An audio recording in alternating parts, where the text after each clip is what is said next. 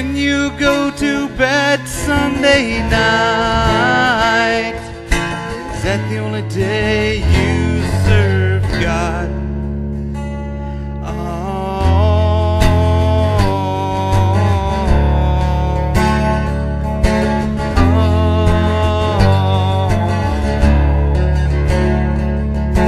When you avoid an accident on your way around, is that the only time you think of death?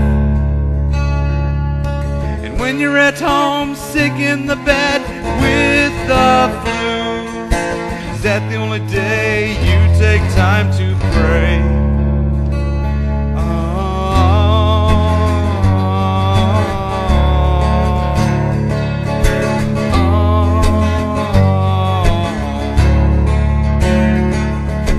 Why do you walk alone 6 days of the week when you can stop in and say hello?